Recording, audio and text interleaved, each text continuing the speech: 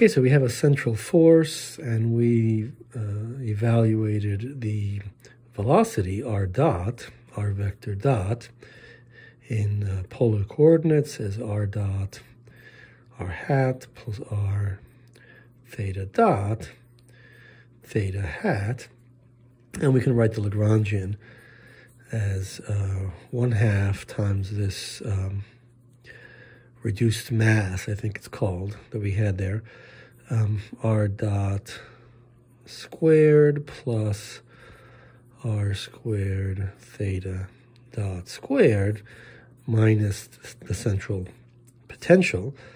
And of course, we have a p theta, a theta momentum, which is dl by d theta dot, which is a constant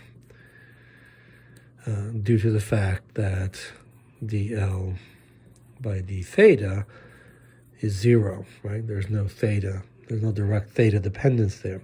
So we have a p theta, that's a theta, which in this case is mu r squared theta dot, that's the constant, right? That's the constant. So notice that if we just focus on this part, we can see that we have a, so d by dt, this is a constant, then we have d by dt of r squared theta dot must be equal to 0. But this is an area.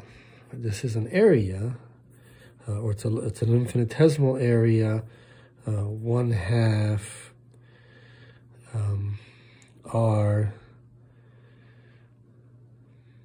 So I'm thinking of, let's see, I'll write this r squared as r times r d theta, right?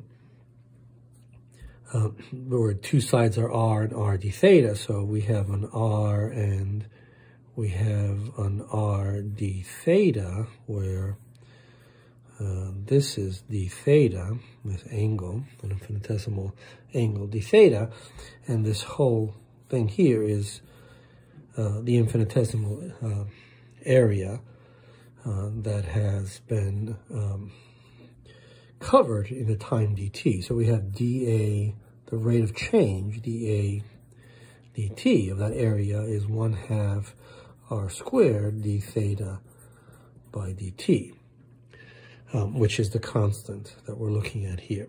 And of course, this is Kepler's second law, which we saw in we derived this in a different way, I think, in the astrophysics course.